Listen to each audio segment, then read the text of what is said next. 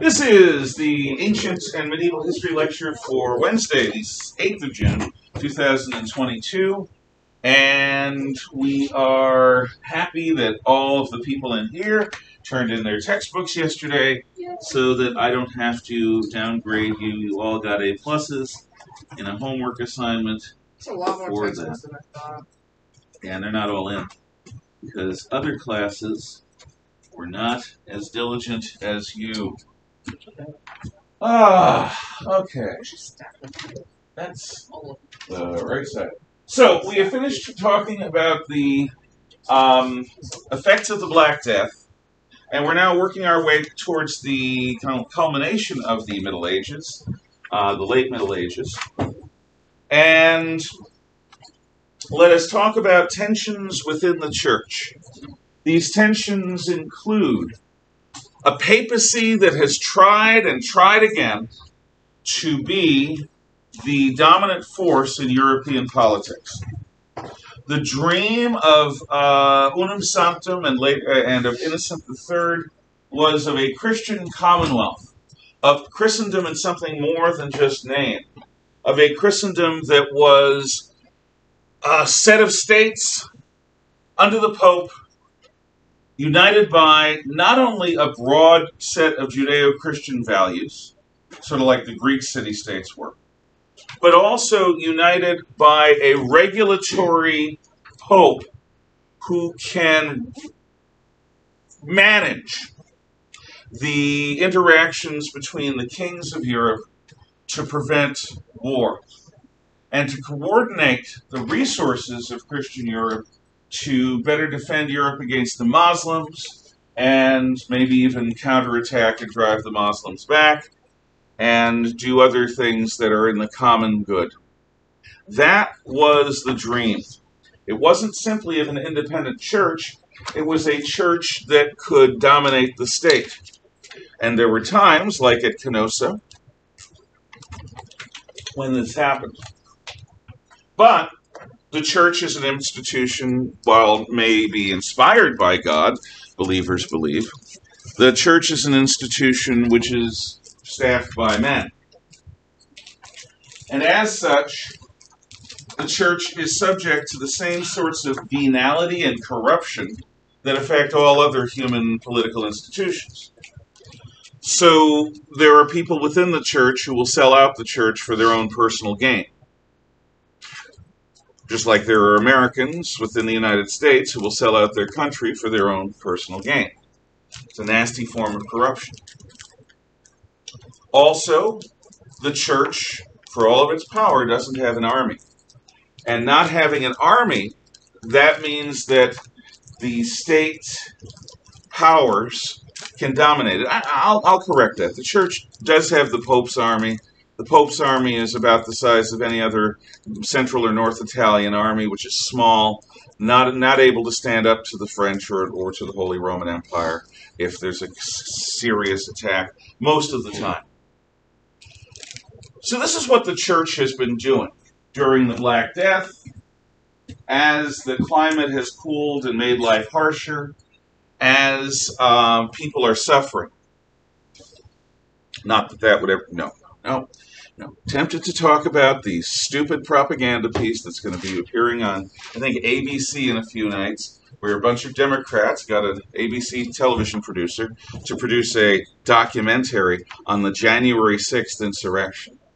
So while gas prices rise and the cost of living rises because of inflation, which is rising, 10,000 migrants heading towards the border in one big caravan, Putin in Ukraine, and a bunch of other things going on, this is what they choose to focus on. Not that that would ever happen. I was talking to my dad about the gas prices, and he said he can't believe the rate they're going at, especially for drivers who have to pay for their own gas. Yeah. He can't believe the rate he's going at, because when he got gas, he would just have to scrape quarters out of his car and just pay for it, and that'd be fine. Yeah. And here I am paying $50 just to fill up my tank. Yeah, that's crazy. And you got to pay for insurance and a bunch of other things as well. No, and the thing is, in 2019, we were exporting oil. So something happened between 2019 and 2021 when this all started. I think you can figure out various things for yourself. I'm not going to say it. I've already been a little self-indulgent. But the point is, people are suffering. And a lot of people who are suffering that have looked to the church are not finding a church that's engaged with their kinds of problems. They're finding an imperial church, an imperial papacy, a pope that is trying much more to compete with and over-dominate the kings than he is trying to tend to the pastoral needs of the people of God, which is a fancy way of saying the church seems to be more political than in the business of helping people who are in need, religiously, spiritually, and even in terms of charity. So there are new tendencies within the church that are going to arise. For example, I keep grabbing the wrong notes. There is a new piety that seems to be driving a lot of people. Now, piety is from the Latin word pietas, which means loyalty to one's father. But what it really means in terms of religion is a personal commitment to live a life accountable to God, in dedication to God, a life that is more holy than it might otherwise be. That's piety. So a person who reads the Bible, a person who prays, not because they have to, but because they choose to. A person who, when they see somebody in need, will turn aside like the Good Samaritan and offer help if they can. Unless you're in a city, in which case that's probably a scam, stay the hell away. I'm from New York, I'm telling you. Do not walk up to a street person anywhere and offer help, because you are volunteering to be victimized. There may be exceptions. If you're with people, different story. So remember St. Francis of Assisi, wealthy, well-to-do fellow who ends up dedicating his life to serving the poor with his own hands, to healing animals with his own hands. That's a form of piety. A person says, I'm not living for money anymore. I'm not living for family status anymore. I'm not trying to acquire wealth or power anymore. I'm going to live a life of service. And I'm not going to live a life of service isolated in a monastery somewhere. I'm going to live a life of service on the streets of our cities, trying to help people who are in need. So Francis of Assisi does exactly what I told you just not to do. He spends his time, and his followers, the Franciscan friars, spend their time personally caring for the needs of the poor of spirit, the poor of body. As much as I've maligned or spoken harshly of the Cathari and the Albigensians, what motivates them is good. Much like communists today, or the kind of theoretical anarchists that never actually spent any time in a poor neighborhood, it's well-intentioned. The belief of many ideological Marxists, academic socialists, is if only the world was more organized in a more just and righteous fashion, most poverty could be eliminated. It's not a question of having enough food, it's a question of distributing it properly. It's not a question of having enough wealth, it's a question of redistributing it. Now, I don't think their answers ever work, but they're not evil in the sense of self-understanding, self-intentional destructiveness. They want to help. God help us when we're faced with people who only want to help you. Because sometimes their ideas of what will help you will hurt you. Sometimes good intentions aren't enough. But I absolutely acknowledge that for most people involved in the Cathari movement and movements like it, they are well-intentioned. They want to make the world a better place.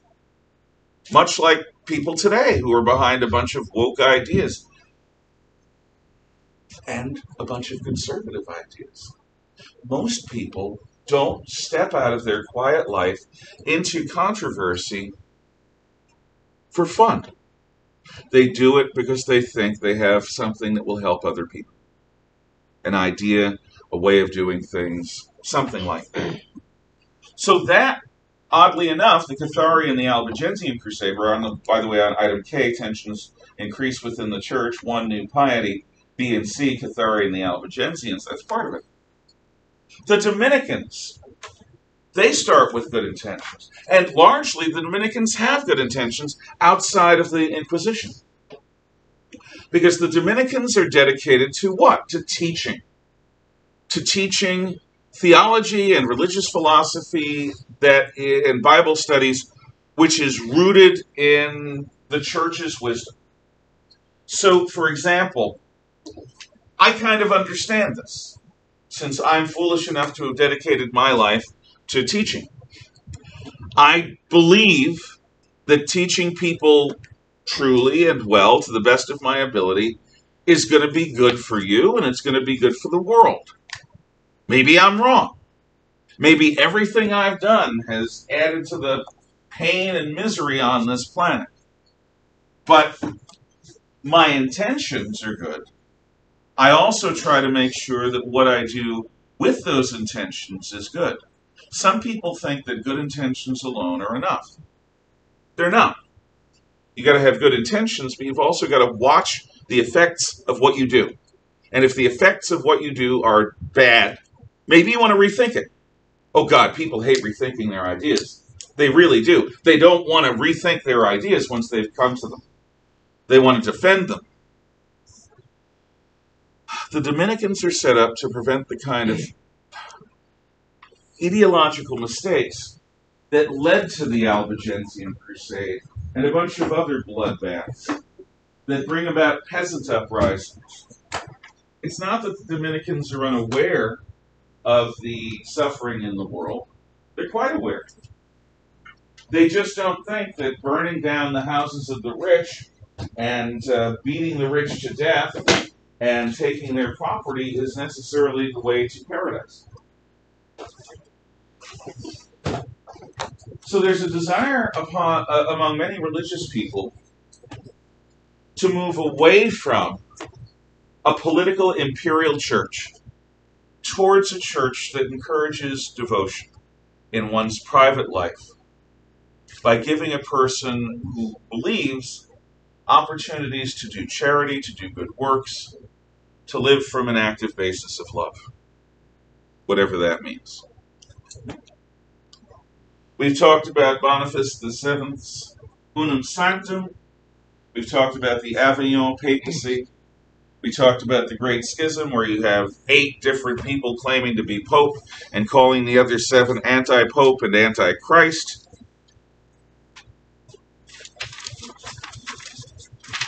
We've just flipped the page, if you're following me in your notes, which you should be.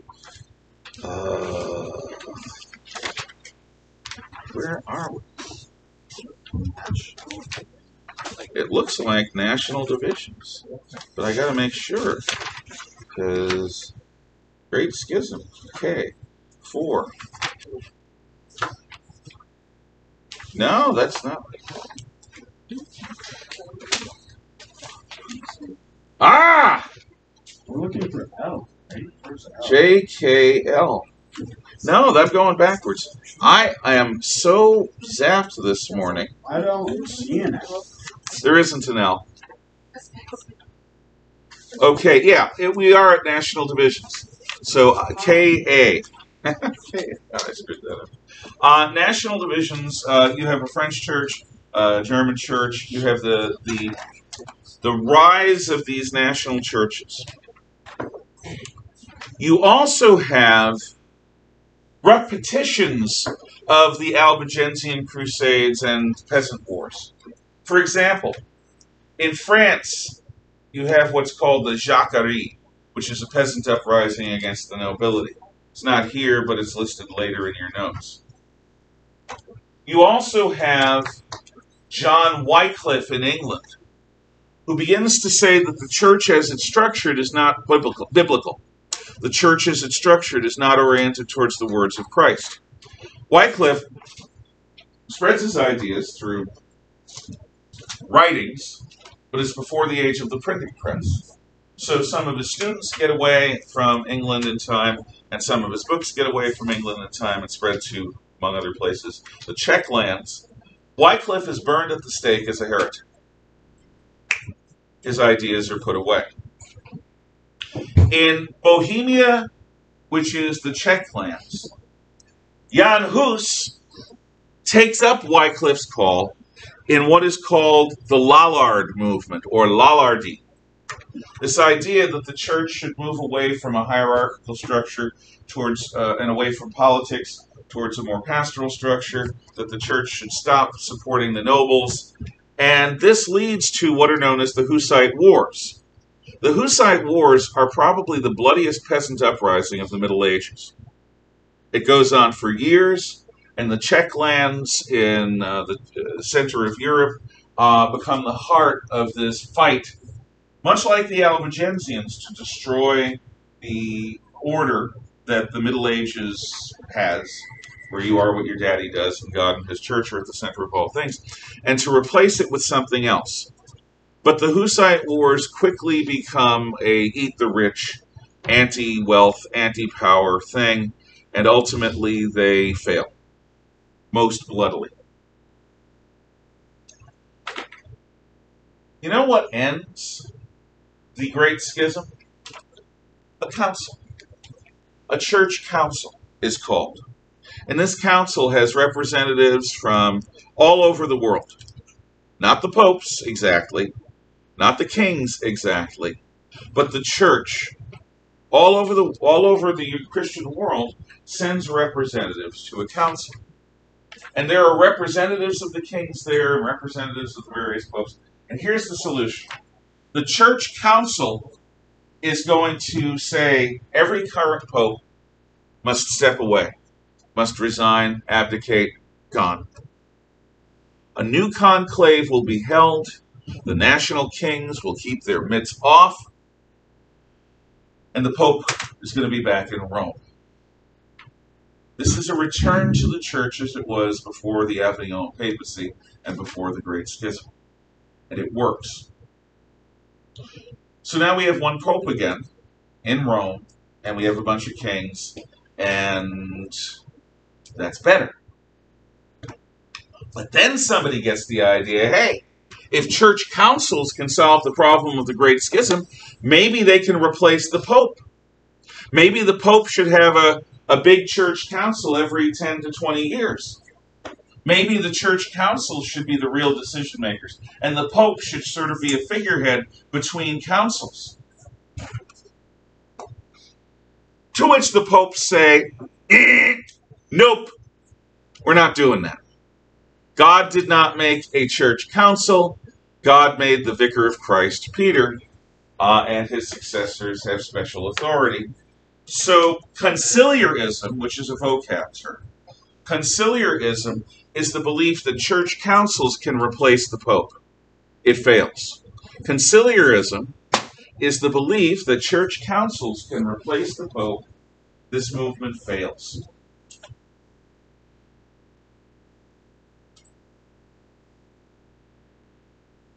Okay.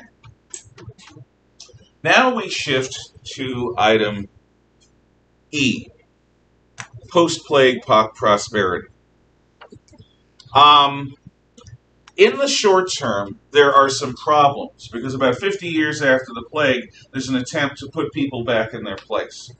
In France, as I said, there is the Jacquerie, which is a peasant uprising against authority, which is crushed. In England, you've got the Wat Tyler rebellion. Wat Tyler is a guy. He's a peasant. His name is Wat Tyler. That was good Watt.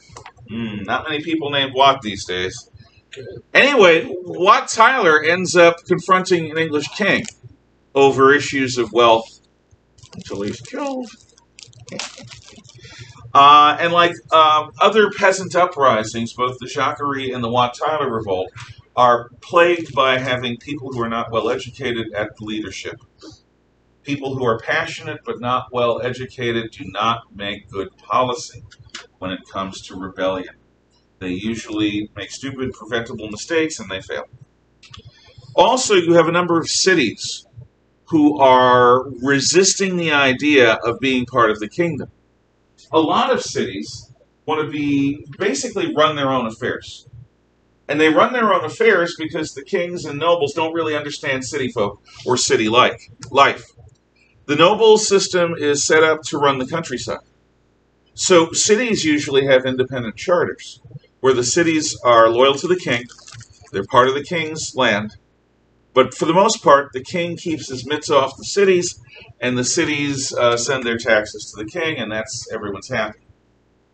But as the Middle Ages comes to a close, a number of European kings are trying to increase their tax revenue, increase their power, and decrease the number of alternative powers that there are within their kingdom. So a number of the city charters, which for hundreds of years have allowed cities to basically run themselves, are changed by the kings or eliminated by the kings entirely in order to give the king greater influence over city government and city life. This causes a series of urban uprisings. Sometimes the uprisings completely fail. Sometimes the uprisings fail, but the king backs off a little bit. Depends on the time and place. But understand that one of the power plays going on is for kings to try to get more power over the cities, and the cities resisting. For the nobles to try to get control of the peasants again, and the peasants resisting. Okay, let me go through item B, C, D, E, F, G, and H quickly, just as they're written. In the West, during the late Middle Ages, fully 1 person in 3 dies from the Black Death. This shook society to its core, disturbing control and loyalty exerted by both governments and church. The labor of the survivors became more valuable, improving conditions for the peasants and the urban laborer. The survivors tended to dramatically increase their wealth by appropriating the vast properties left by the dead. This extra money was often invested in new businesses, jump-starting the European economy. This is the lighter fluid images that we were talking about yesterday. Trade organizations. The Hanseatic League. Underline that. The Hanseatic League. This is in item E, post-plague prosperity. 1, effects of the economy. B, long-term. E. E is trade organizations, such as the Hanseatic League. The Hanseatic League is an association of cities around the Baltic and North Seas. So the Hanseatic League includes places like Lübeck in North Germany and Danzig in North Germany and Poland, and basically a bunch of cities in a variety of different countries around the Baltic and around the North Sea. And what these cities do as part of the Hanseatic League is they form a trade zone, a free trade area. What that means is, if Golubiewski is trying to ship beer from Poland to Sweden, or from Poland to Holland, because of course the Dutch don't make enough beer, what he can do is bring his beer to the city of Danzig. Danzig is part of the German area, but it also has strong connections to Poland. And by paying all of your taxes in Danzig and getting inspected in Danzig, when it's shipped from Danzig to another Hanseatic city, anywhere around the Baltic or the North Sea, when it arrives, it's not going to have much trouble. Normally, when goods arrive in a city from a foreign land, they're closely inspected. You've got to pay a bunch of import taxes, and maybe you have to keep it in storage for a while for all of this to happen. But if you're shipping from Danzig, a Hanseatic city, you are going to not have to worry about that. Because within the Hanseatic League, trade is encouraged. So if one city certifies that the goods have been paid for and inspected, when you arrive at your destination, you're going to have much less trouble. So, the kinds of difficulties that would normally exist in international trade that cost people more money and time and resources just to do business are much less of a problem within the Hanseatic League. So the Hanseatic League is something that spurs the wealth of the member cities and of the people within those member cities. So the Hanseatic League is an association of cities designed to improve trade, and it works. It's not a political association. It's not about empire. It's not about messing with the different cities' relationships to the hinterland, to their kingdoms. It's about trade, money, and trade, and money. So, this sort of thing is becoming more common. It's also one of the things the cities argue when the kings try interfering with them. What they say is, hey, your majesty, well, they don't say hey.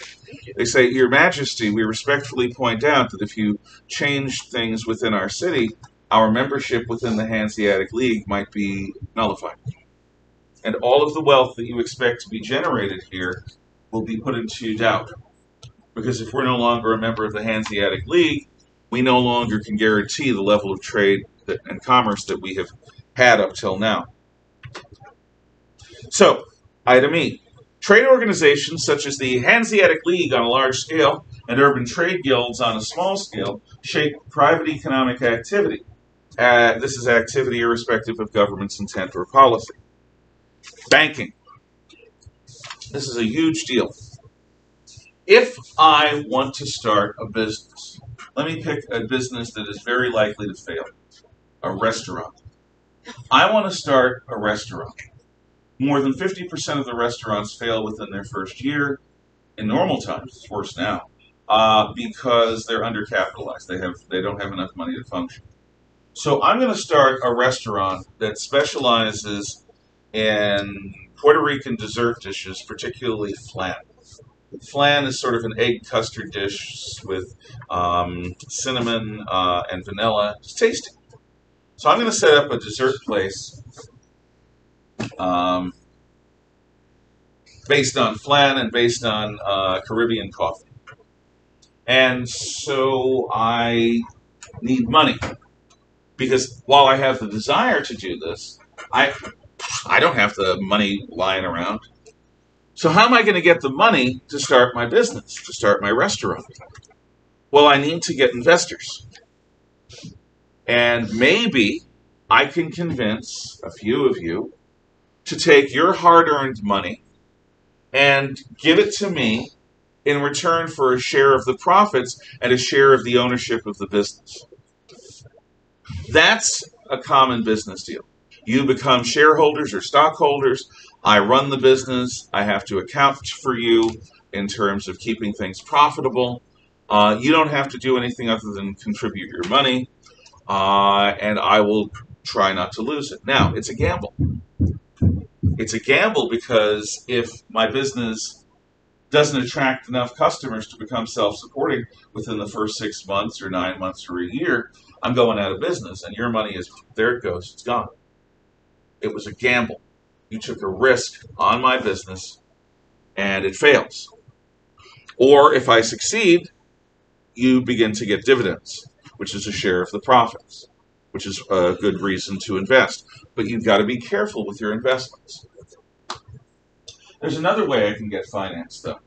I can go to a money lender, otherwise known as a bank, and I can present my business plan to the bank and ask them to loan me the money for my business.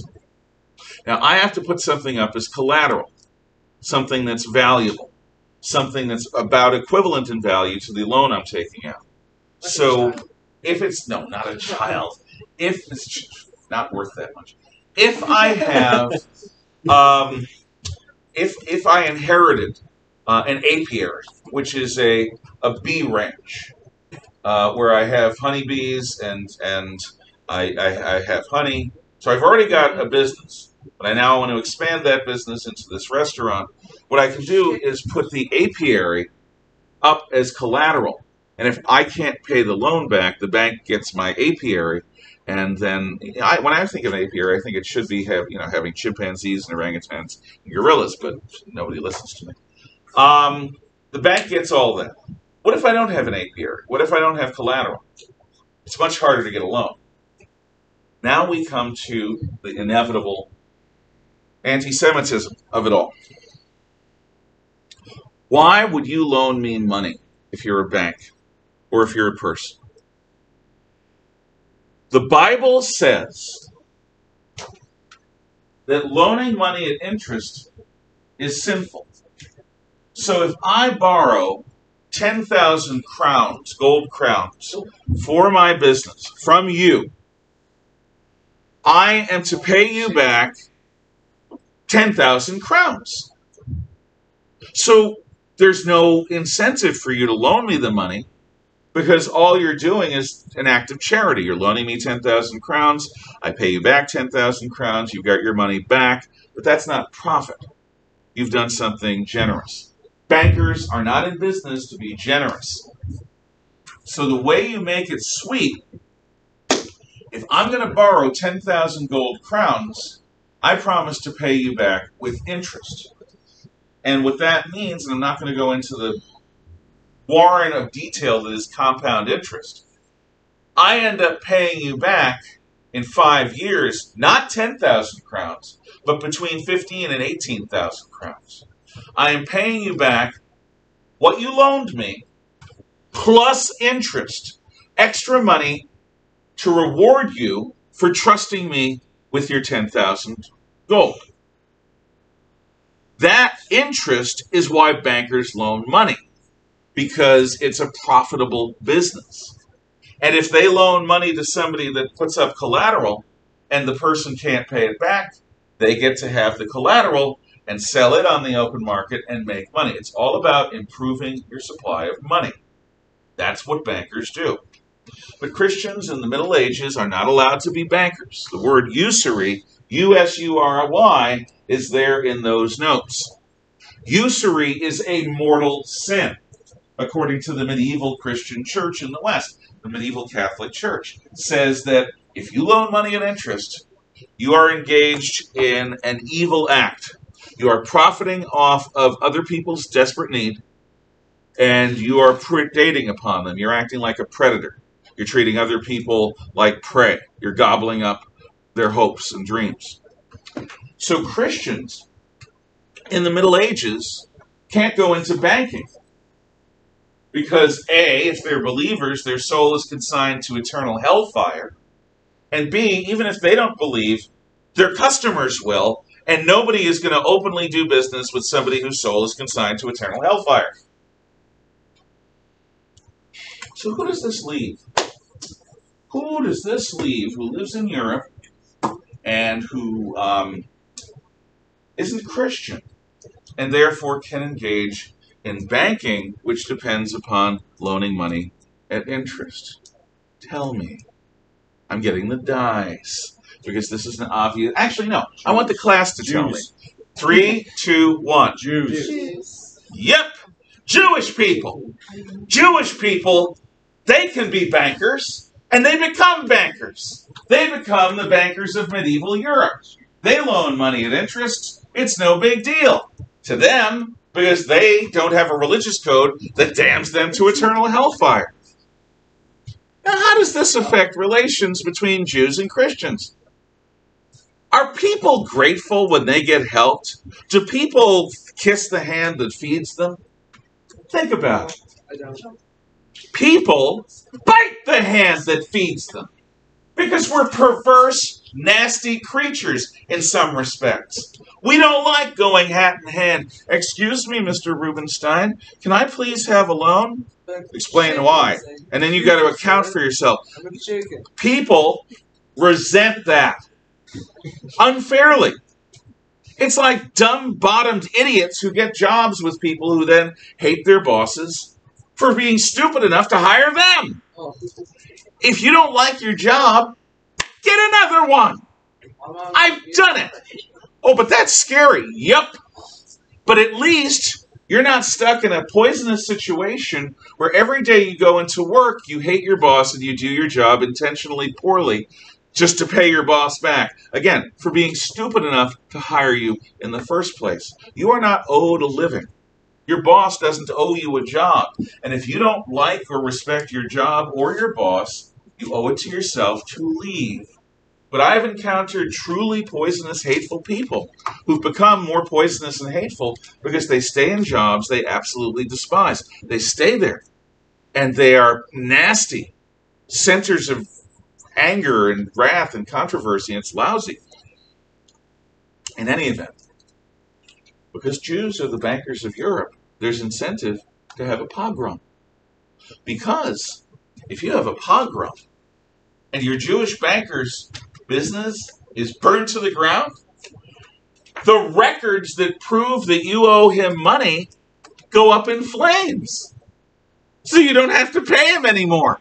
So you burn down a bank every time you owe money. Or, sometimes, or you can, during the pogrom, break into his house or his business and loot his treasury. So he's stupid enough to loan you money. You help instigate a pogrom.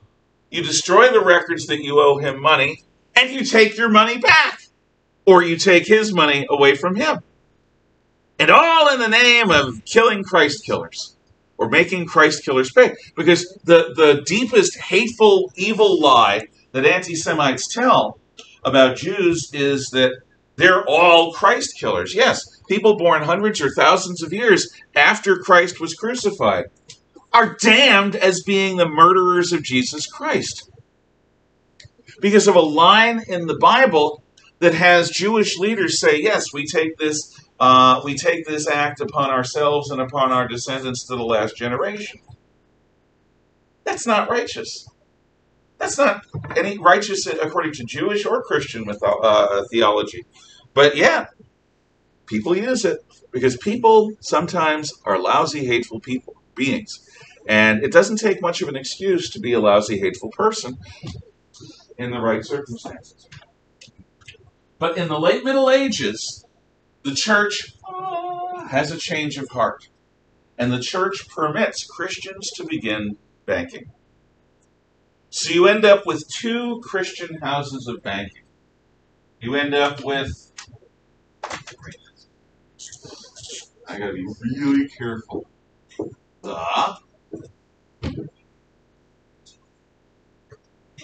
Fuggers! F-U-G-G-E-R-S. The Fuggers. With their founder, Jakob Fugger.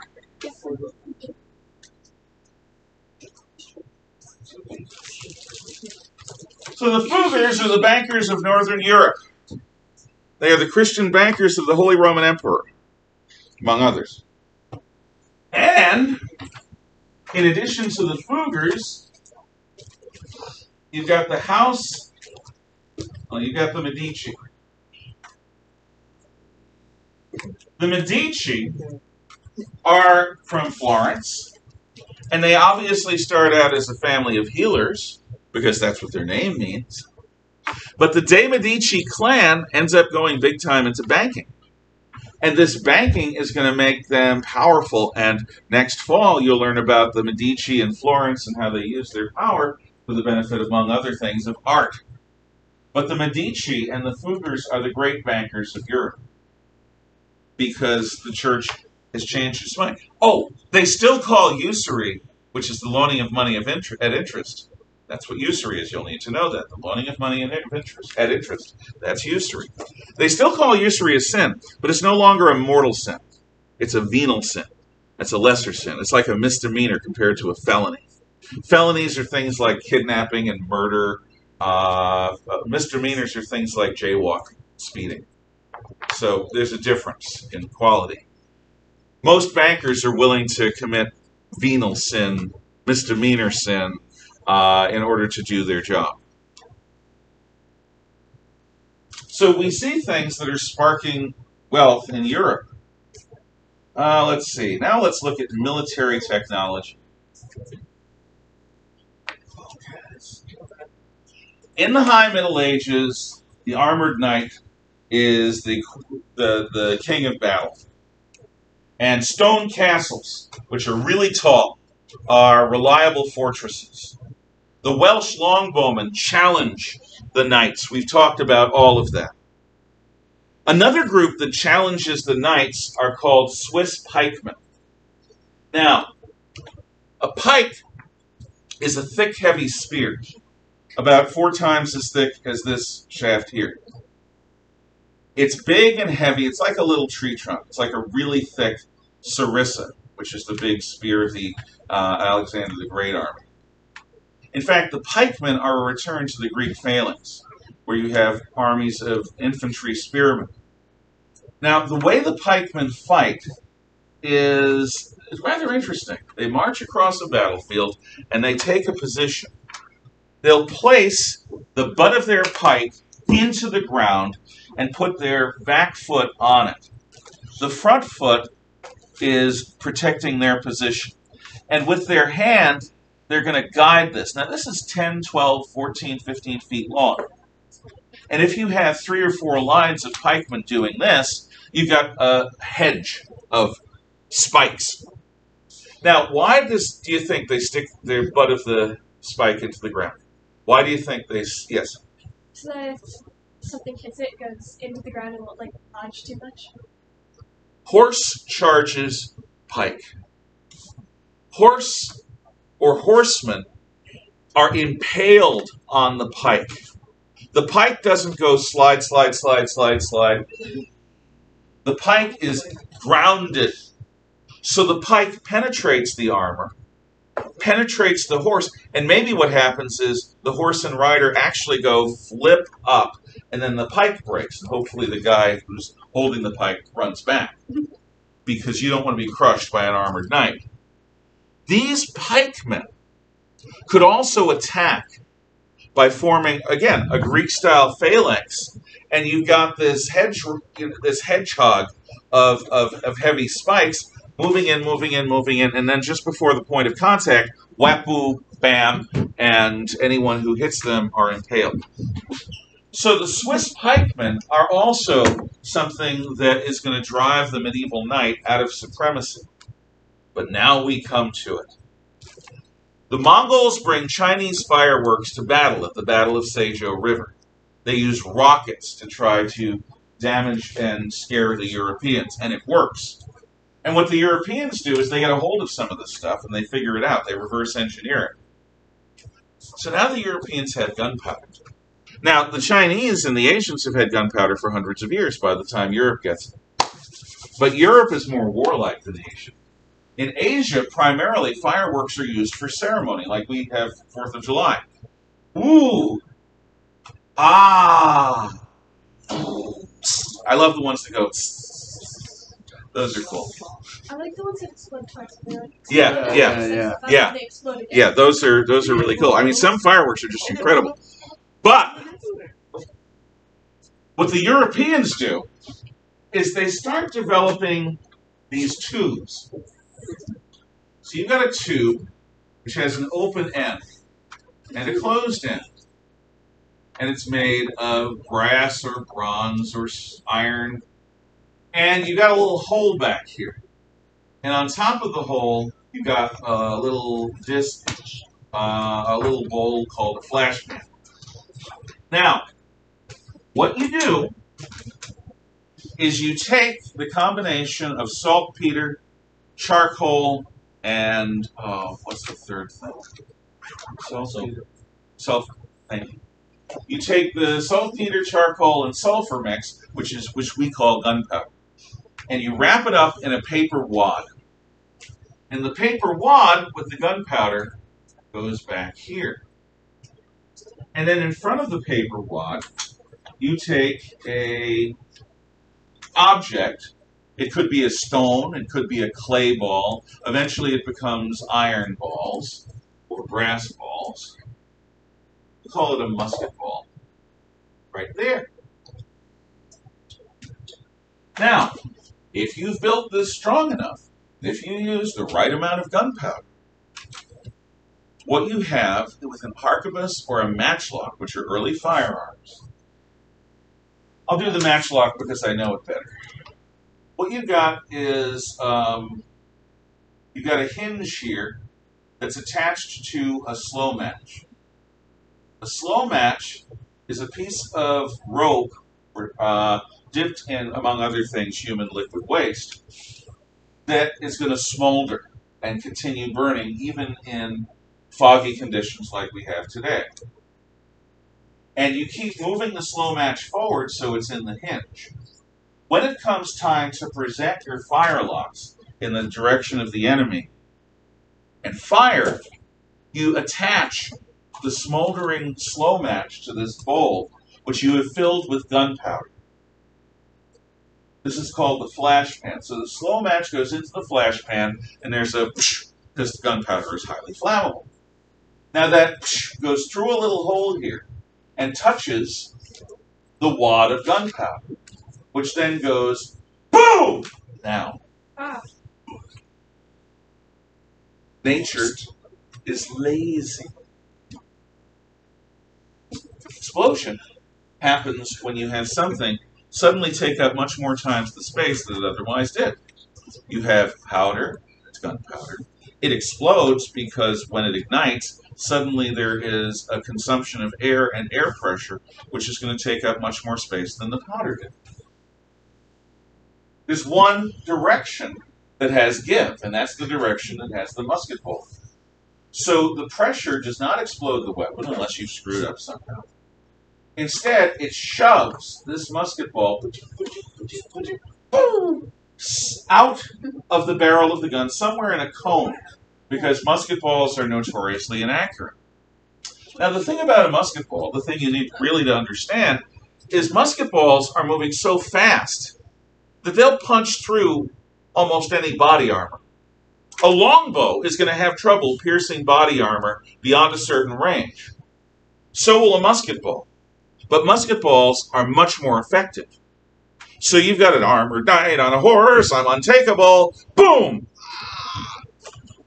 Because, until the 20th century in Kevlar, we don't really develop body armor that's proof against bullets. And this isn't even like a bullet. You're getting like a fist-sized hole in your chest. Yeah, it just rips through. Yeah. And because an average musket ball is reduced to the size of a half-inch. That's what the old British Brown Bess used to use. It used to use a half-inch diameter musket ball. So it's bigger than modern bullets, unless you're using a really big one. Now, let's expand this same principle. So the knights are now just big targets, if the gunmen can do their job. What about castles? The thing about castles, the thing you need to understand is they're made of stone walls about 10 or 20 feet thick. If you have cannons, you can blast through that in a few days, maybe even sooner. So castles suddenly become big targets. They're not good for fortresses anymore. There's going to need to be a new kind of fortress developed for the Gunpowder Age. This is all called the Gunpowder Revolution, and it begins to happen at the end of the Middle Ages. Tomorrow, the last lesson of the year. Thank you. Come again. That's It is, but I'll hopefully have